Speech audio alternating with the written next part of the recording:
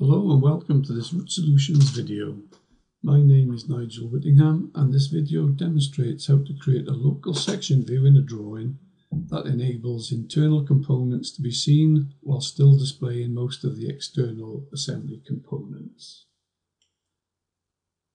So for this example I am using a very simple assembly consisting of a casting and a component.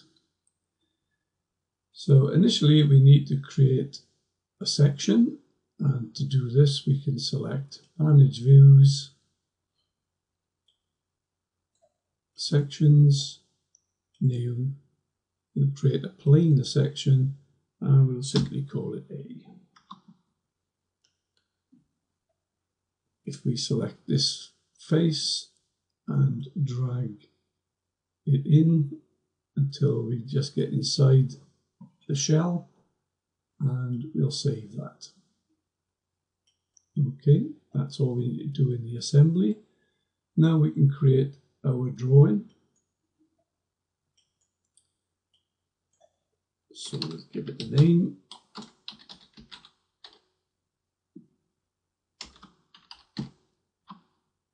And I'm going to just, for this purpose, an empty drawing, no format or template, and select A3 size.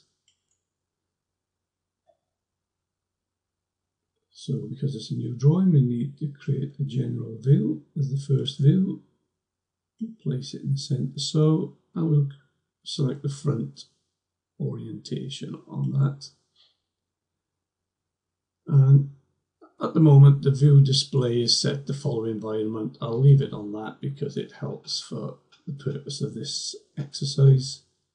And so what we'll do, I'll put it on hidden line for now so we can see the internal component in hidden detail. And now we'll create a section. And we'll select the A that we created in the assembly. And instead of creating a full section, we can select local. And this will allow us to create a local section. And for that, we need to select the reference point that we're going to sketch a spline around. So we can select anywhere, say on the internal component, and sketch a spline.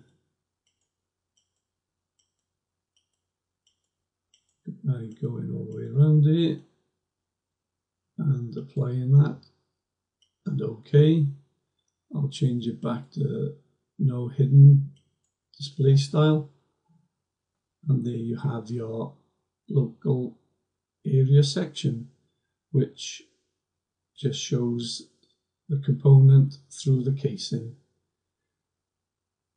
If for some reason you want to change the spline size or even the reference point, select the view, right mouse button, properties, go back to the section, and you can change the reference point if you want, or if you just want to change the spline, select spline defined and sketch again around, making sure the reference point is enclosed. And OK that, and there you are. So although this demonstration is using a simple assembly, you can hopefully see the potential benefits of using this in much more complex assemblies. Any comments or questions on this video, please add them to the comments area. Thank you for watching.